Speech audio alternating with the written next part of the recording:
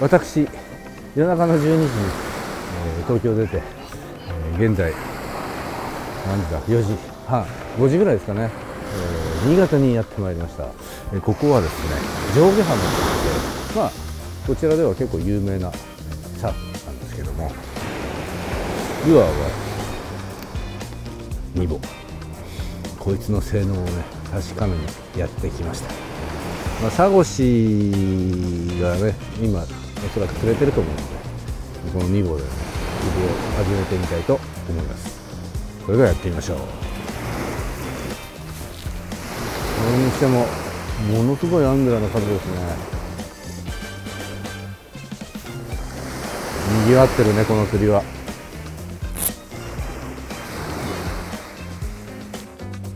東京はね20度超してる日が続いてるんですけど、これね新潟日本海側はまだまだ涼しい、冷える。今日はねこのNivoの開発者も連れてきてるので、彼もいい釣りしてもらえるといいんですけどね。よし、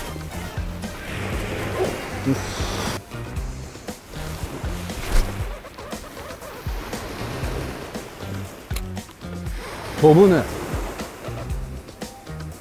お、なんか出てる。今水面なんか出たよ。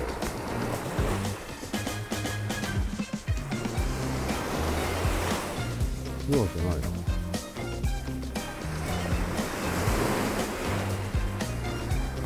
もうかなりアングラー多いですけど、アングラーが多いということは悪いことではない。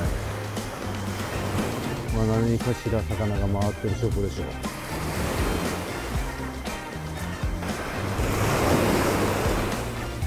さあNivoよ、力を見せてみろ。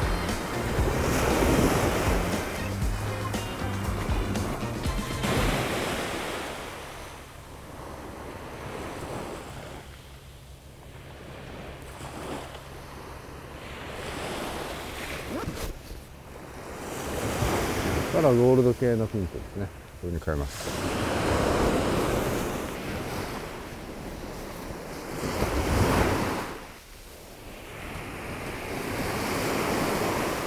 なんかまた、あ、来た来た。よし。来た来た。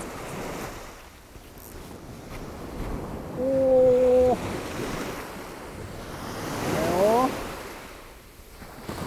さすがNivo。おお、怖い怖い怖い怖い怖い怖い怖い。はいはいはいはい。バレないでよ。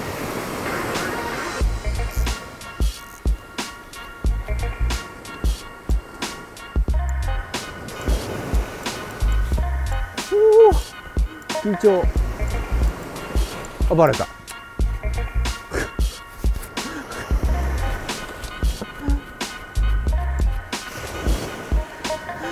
バレちゃった。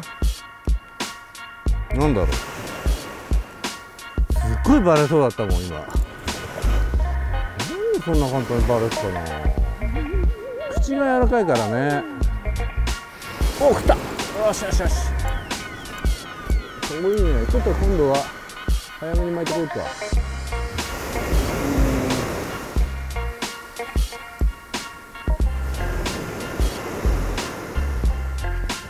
これはサゴシだね。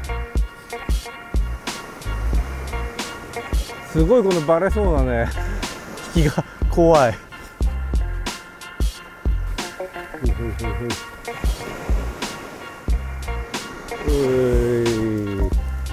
サゴシくん釣れました。頭突っ込んでます。いやいやいやいやいやいやいや。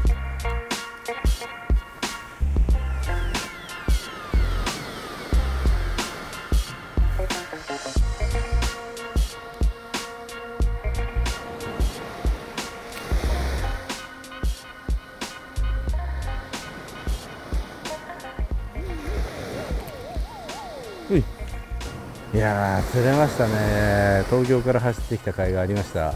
ルアーはNivoの 20g。 これをね、まあこの遠投力を使って結構飛ばしました。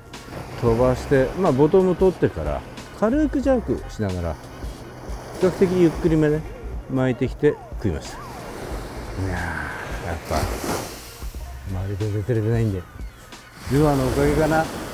よし、もっと釣るよ。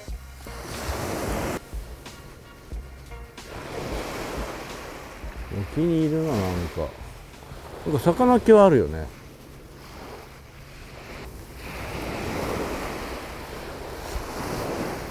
バイトした2匹ともすげえ沖だったんですよね。もう目いっぱいキャストして、着水点から10メートル以内。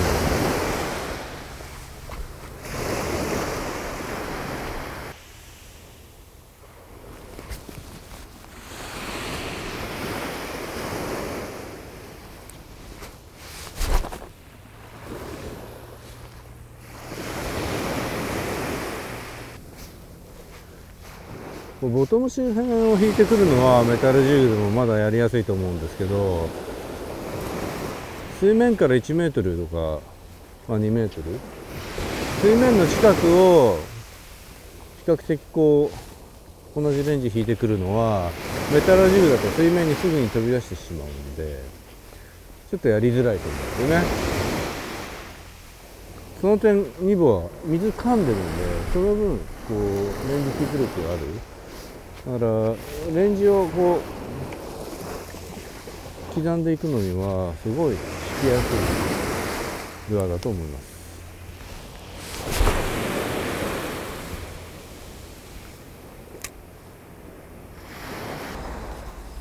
なんか向こうが全然見えないのはあれ黄砂かね。来たよ。よしよし。なんだこれは稲田っぽいか。稲田若し。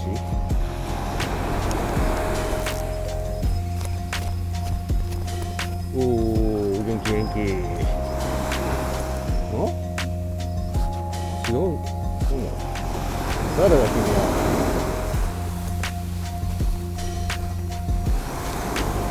私だ。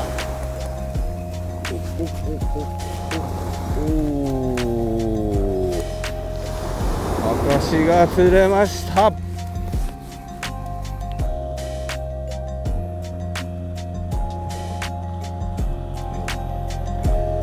いいね。なかなかニボはいい仕事してくれてます。そんな早巻きでもなくミディアムリトリーブぐらいでストップ&ゴー。結構ね、ストップ&ゴーをするとかなりトリッキーな動きするんですよね。それがいいのかもしれませんね。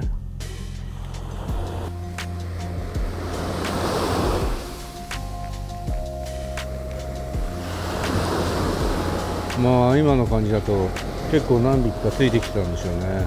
1匹ミスバイトしてまたすぐ次の食ってきたんで、ある程度もちろん塊になってるんでしょうね。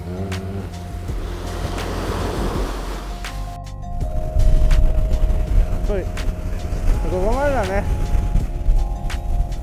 お疲れ。とりあえずここまでだね。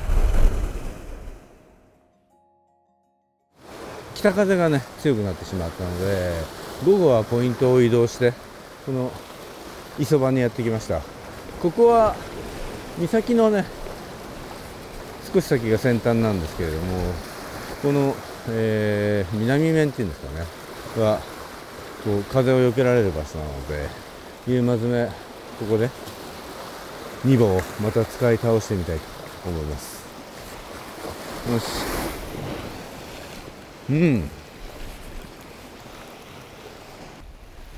30g から使ってみますね。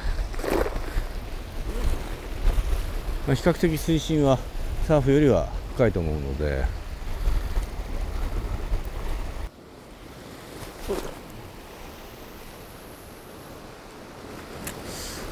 これ平鈴木でも使えそうですね。もう全く届かないようなさらしに打ち込んでいける。面白いよね。ニボはいろんなことできると思いますよ。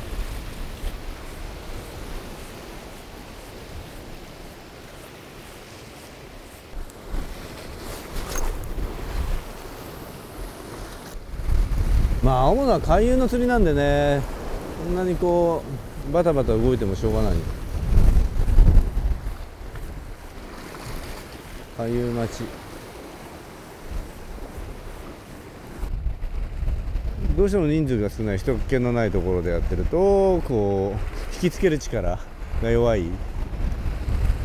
まあ魚が寄って活性の高い魚が寄ってればいいんですけど、ちょっと離れてる時なんかはむしろこうアングラが多いところの方が良かったりするのかもしれませんね。まあただこの場所は水色がね少し白が強すぎるような気がするので、上下浜とは水温が違うのかもしれませんね。あまり好まない海域なのかもしれないです。まあ、ポイントとしては1級だけどね。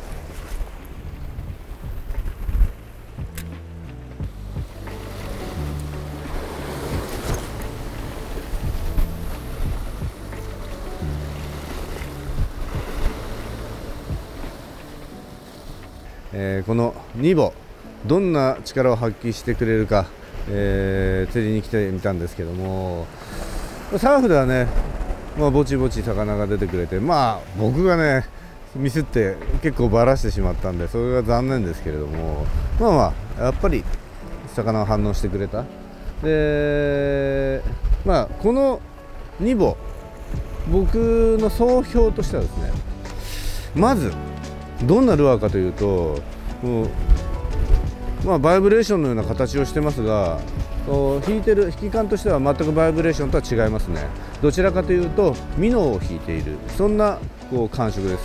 実際泳ぎもウォーブリングしながらもロールが入っている、これは全く新しい泳ぎであって、まあミノーライクな泳ぎ、姿勢も水平ですし、こうミノー好きの僕としては非常にこう好ましいアクションをしてくれるんですね。より遠くへ、より深い場所を、今までミノーで攻めきれなかった場所を攻められる、そんなルアーなんじゃないかなと思います。